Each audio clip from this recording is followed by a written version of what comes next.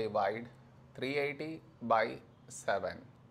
To do this division, we should frame it in this way. 380 here, 7 here. This is your step 1. Next, here we have 3, here 7. 3 smaller than 7. So we should take two numbers, 38. A number close to 38 in 7 table is 7 5s 35.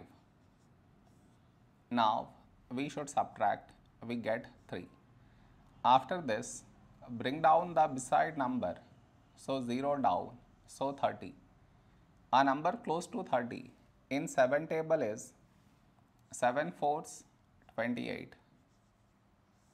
Now we subtract, we get 2.